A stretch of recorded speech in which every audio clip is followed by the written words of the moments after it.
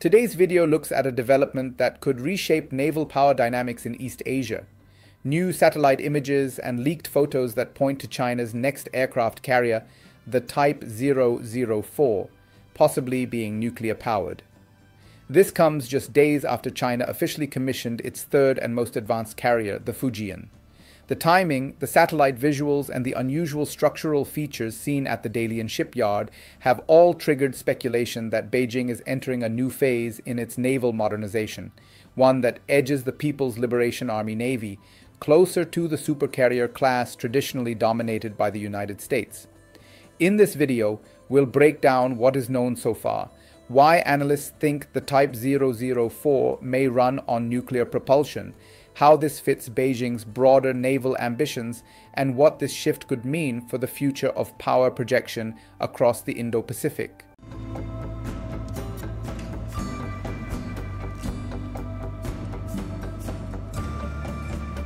The foundation of this discussion is a set of newly circulated satellite images and ground-level photographs showing work underway at the Dalian Shipyard in Liaoning Province, the war zone. A US-based military analysis platform examined the images earlier this week and pointed to one particular structural feature on the hull under construction: a large, enclosed block that resembles the reactor containment section found on American nuclear-powered carriers. According to their assessment, the size, placement, and overall layout of this block showed strong similarities to the reactor modules on US Nimitz class and Ford class carriers. Analysts noted that while the hull is still incomplete, the structural arrangement suggested planning for a propulsion system that differs significantly from the conventional engine configuration seen on China's previous carriers. The idea that China might be preparing its first nuclear-powered carrier isn't entirely new. State broadcaster CCTV recently featured a naval scholar who stated that future Chinese carriers could adopt nuclear propulsion as part of long-term modernization goals. His comments, made shortly after the Fujian was commissioned, were widely interpreted as a sign that policymakers view nuclear carriers as an inevitable next step. Nuclear propulsion provides major operational advantages. Traditional carriers, like China's first two, the Liaoning and Shandong, rely on steam turbines and diesel generators, which means they must refuel relatively often, usually every several thousand nautical miles. Nuclear-powered carriers, by contrast, can operate for years without refueling, giving them unmatched endurance, higher sustained speeds, and the ability to support far-flung missions without logistical limitations. Those capabilities align with China's evolving strategic goals.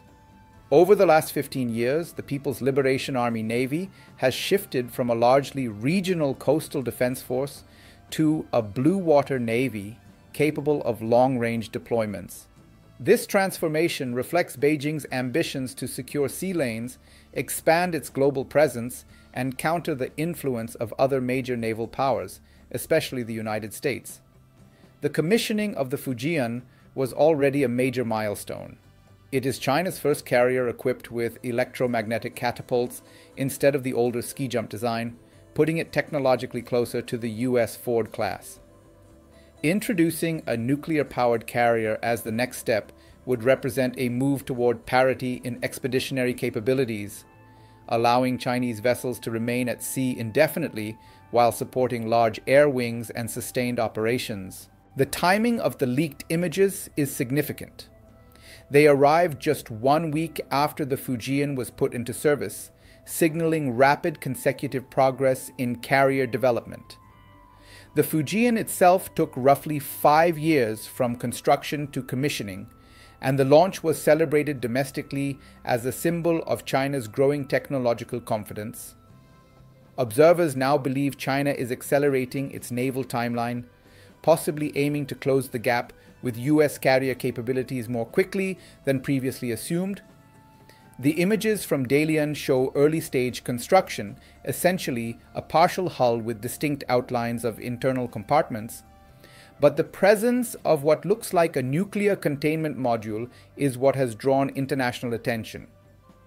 While some analysts caution that this structure could hypothetically belong to a test platform or a non-propulsion related module, the consensus among defense watchers is leaning toward a nuclear configuration. Historically, nuclear propulsion has been associated with nations seeking long-term blue water reach. Only a handful of countries operate nuclear carriers: the United States, and for a period, France, before it scaled back its nuclear carrier program to just one vessel, the Charles de Gaulle. If China introduces the Type 004 as a nuclear-powered supercarrier, it would join an extremely exclusive club with strategic implications far beyond technological bragging rights.